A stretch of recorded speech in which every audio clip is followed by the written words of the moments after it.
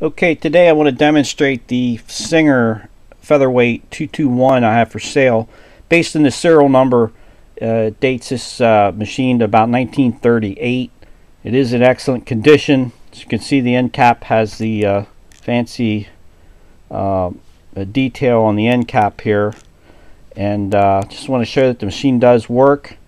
This machine has the light switch on the machine itself.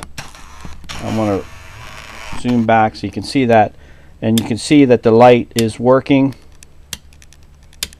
And also I want to show that it does run. I haven't threaded the machine. I'm not sure how. I don't sew, but anyhow, I do want to show that it does work.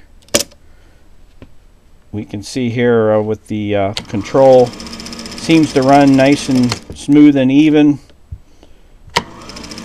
in both forward and reverse. So overall, I think it's a really nice case.